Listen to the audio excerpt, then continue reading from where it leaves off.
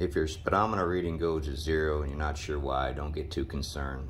At least check this before you start delving deeper into it. Go to the back of your Waverunner, left side of the pump, up underneath. You ain't even gotta go far. There's a little paddle wheel right there. That's all it does. It's its only function is to turn when the water flows over it, see if there's something up in there. In my case, it was some seaweed. That was not doing it, but this guy here was. Something that small, a little piece of a crustacean. Pull it out, quick fix.